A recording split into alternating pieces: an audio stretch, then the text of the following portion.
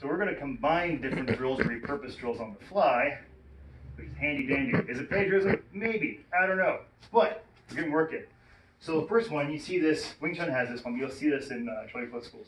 So start with the horse. So he punches, I fade back into cat, right? I go forward into horse stance, he fades back into cat, and he tears, right? Go ahead and punch. 1, 2. 1, 2. 1, 2. 1, 2. Now we take the Habud drill, which has been adapted to Wing Chun, we get the Hong Kuen. So, leg forward, you get palm strike. 1, 2, 3. So it's Po Pai Sau underneath. So 1, 2 is my Po Pai Sau, and then I cover and I palm strike. Okay. Parry and hook, covering. Cow Sau, Quad Sau, Palm Sau. Okay.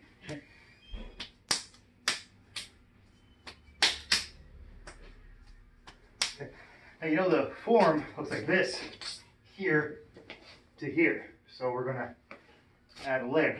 So taking the first drill and the second drill. So forward stance. 2, 3. He fades back to cat. What? 2, cover. 1, 2, 3. One more.